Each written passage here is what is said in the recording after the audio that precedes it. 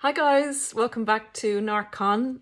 Today I'd like to talk about how to manage a narcissist as such if you're in a relationship with them or have to deal with them, post discard or when the relationship has ended, and how to protect yourself when you're getting into a new relationship as such. And it's all around emotions. So I'll get into it in a minute. But first of all, I'd just like to make an announcement, and that is that I'm doing a video or a series of videos with the channel, which I adore, called Trace Face or Trace Face It. And we're going to cover an area that's not kind of covered too often. It's how to deal with narcissists in the workplace. And the first video we're going to do is how to deal with a narc boss, or what a narc boss actually looks like. What we're asking prior to actually making the video is for anyone that has concerns about narcissists in general in their workplace, but particularly for the first video of the series in relation to the narc boss. If you could send in, if you have any experiences of it, or leave in the comments, or email me, or if you have any questions about how to handle a situation in work. We're going to put our two heads together and see if we can come up with some tips or some advice on how to deal with a narcissistic boss. So my email, and also for coaching, is narcscon@gmail.com. That's narcscon, narcscon@gmail.com, because I often don't mention that I offer coaching, and sometimes people actually don't realize it. So it's there as a resource if you want to reach out. Just drop me an email. Okay, so let's get into this. Let's get into this in relation to kind of protecting yourself in your management of your transaction or relationship with a narcissistic person, or someone who has a personality disorder in the narcissistic spectrum. So the main thing, like clients will come to me and say, I know that I need to curb my emotional thinking. And a lot of you guys I know watch HG Tutor, who gives amazing advice in relation to dealing with narcissists, being a self-proclaimed narcissist and psychopath himself. And he will say that in dealing with narcissists, we need to put our emotions aside and think only logically. And it's very good advice. I would add something to that advice at the end of the video. So stick with it, just to kind of add a little bit of empathic addition or clarity to that advice. So when you're dealing with a narcissist, a lot of us will get into relationships and be very keen, particularly when a person mirrors us and makes us feel seen. And we do feel seen because narcissists are very good at seeing through people on all levels. They will be able to see your strengths. They're often very analytical people, and they get to know you very quickly by asking pertinent questions, and also by watching your emotional reactions. And you also give them the information that they need to destroy you. What do you mean, Paula? What I mean is, and this is the best analogy I could come up with, and I was doing this recently. I bought something that needed to be assembled from IKEA, and I followed the instructions, and I managed, luckily enough, to get this unit made without it wobbling or whatever. So I followed the instructions to a T. When you give an emotional reaction to a narcissist, you are giving them the deassembly instructions to you. we're vulnerable. People of emotional empathy are vulnerable because we do not know that we're dealing with a cold, narcissistic individual who uses your emotions as cues or as gaps in your defense system as a person. So they read your emotions as we would read instructions. Your emotions and your emotional output and your emotional imprint to a narcissist is telling them how they can manipulate you. And you're on the back foot or the wrong foot because you're trusting this person and you're giving your all and more than your all. You're giving your emotion, your emotional reaction because you want to be open, transparent, loyal, full of integrity and your truth. And you want this person to see you for who you are, even your flaws. And this is where we get to the crux of the matter.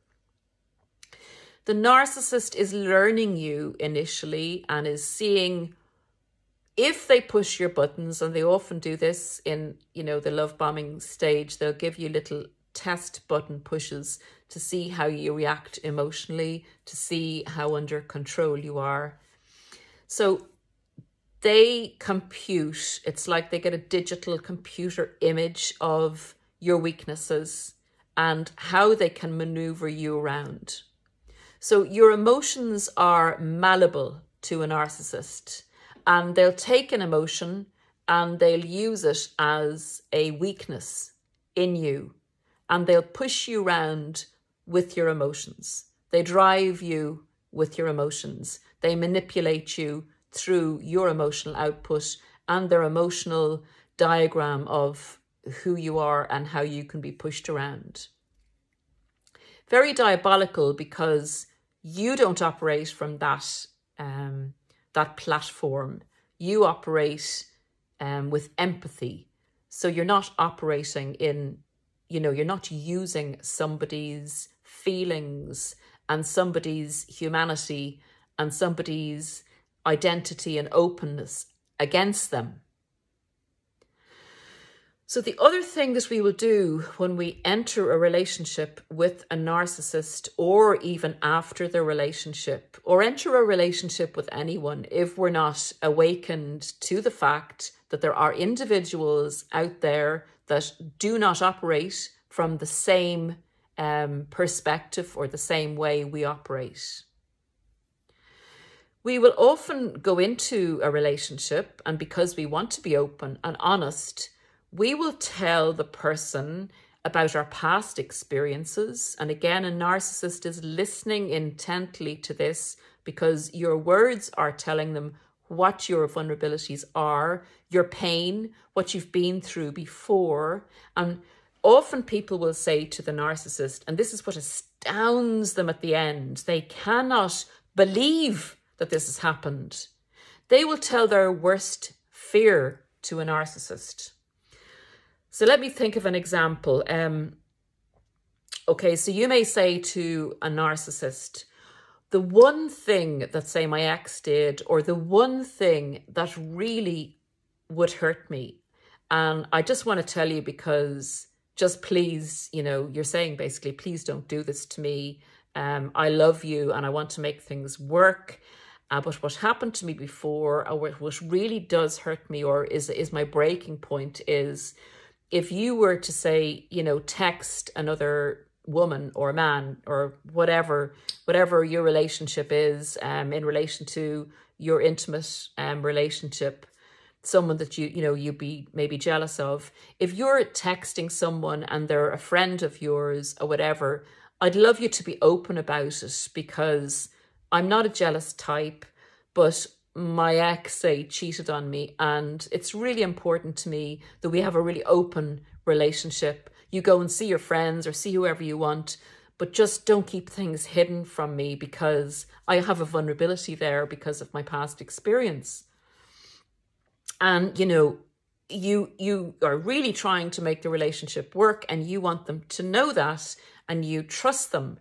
and they come back and say, oh, of course, I'd never do that. You know, you can trust me 100%.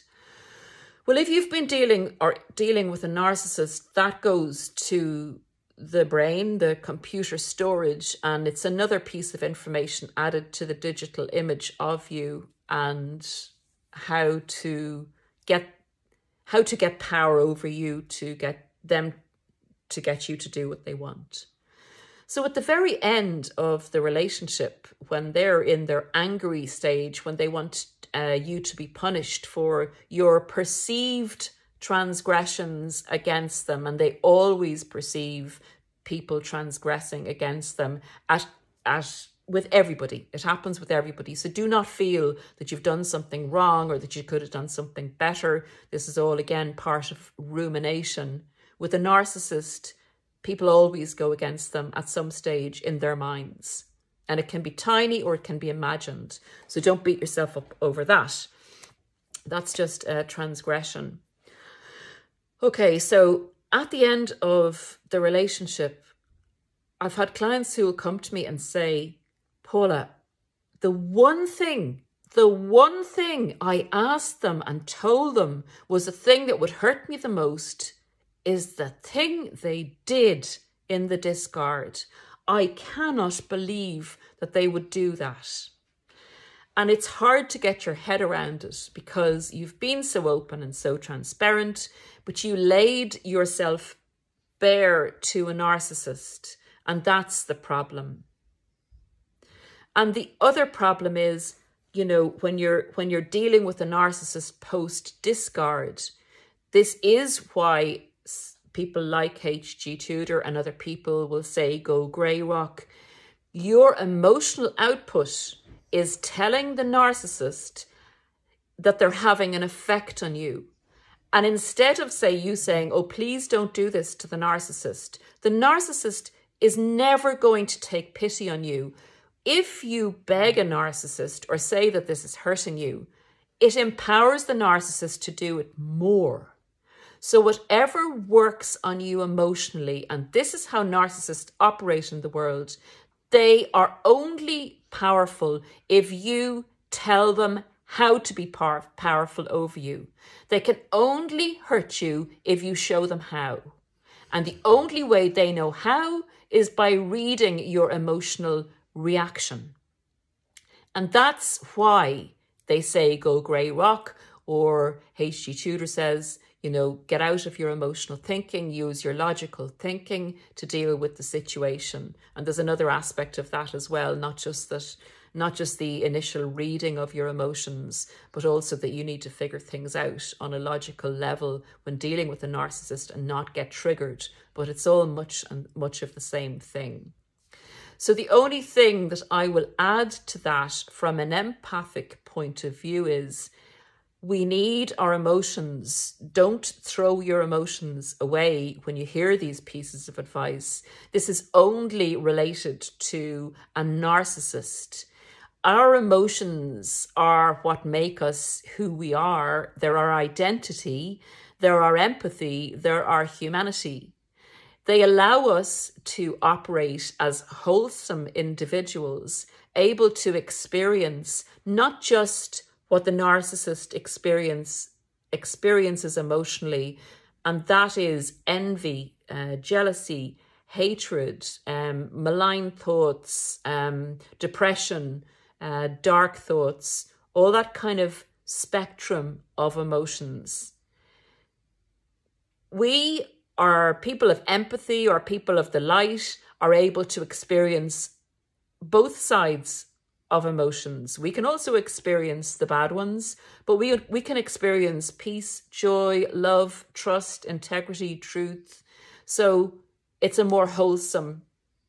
a wholesome mix, whereas the narcissist's emotional spectrum is more on the dark side and is disordered.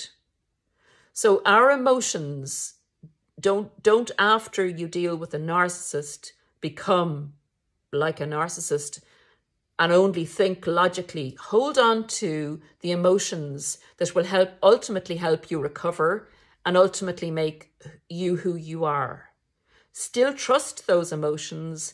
still believe that you can open up to a new partner at some stage or new friends, still allow yourself to be vulnerable. But when you're getting into a new relationship, no one deserves to know your very private breaking point until they earn the trust and earn the respect to know that. So no matter how much you want to open yourself up totally to a new person because you truly believe they are the one and they are wonderful, hold back. It's always good to have a reserve within you of your most precious, vulnerable parts. What I would advise, and I advise myself to do this, when you're getting to know someone new, hold something of yourself back. Because it's very important to check out the integrity of the person that you're going towards to give your precious love to and your precious trust to.